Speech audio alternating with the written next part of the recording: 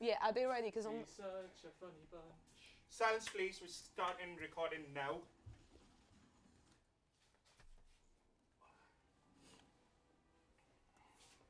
Countdown.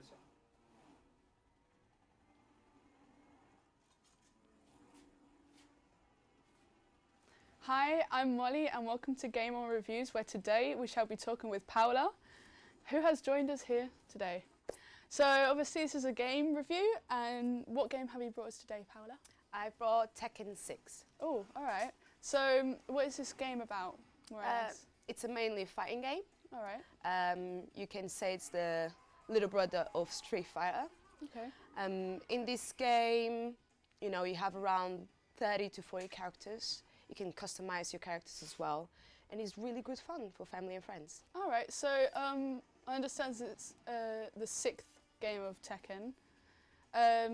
Do these 6 games, are they related to each other, or are they just separate? Well, actually in the Tekken 6 you can see the trailers from the very first Tekken to the 6. So even if you're not familiar with the story mode, it will show the trailers, but essentially yes, the story is related to each other. All right, okay. And apart from the story mode, do you know if there are any other modes you can play? So you have the campaign mode, and then you have the arcade mode.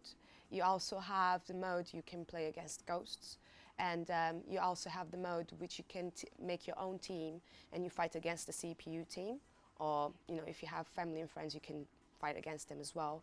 You have the versus one, which is like one character against the other.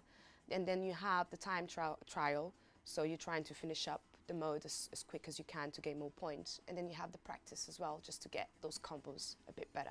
Oh, all right then. Or would you care to show us like how to play this game? So I will choose the arcade battle, because the story mode is a bit long and I don't really understand it. So I usually play with the girls, but I actually want to try this character in here. All right. So these are all like, they're like Japanese characters, aren't they? Yes, so it does have the same similarity with the Street Fighter, but I do think on the Tekken you have more of the combos, and you know, you can have, she has boobs. So there's a female character, but as you can see, the characters are more bulky. You can't really choose, you know, the backgrounds with as in Tekken and as in Street Fighter you can choose. All right. Yeah. So I suppose the backgrounds go with the character you're playing against. I would say so. Yeah. All right. All right, and the combos, are they different for every character? Yes, so each character have their own speciality. As you can see, this one is the chains and the wood. All right. Oh wow. And she's quite scary, isn't she? Yeah, she's a little bit creepy. Wow, I did not know that she could just break the floor and just make that. Oh wow, that's actually really cool. So how many rounds are there normally when you play against a character? Because obviously we're in round 2 now.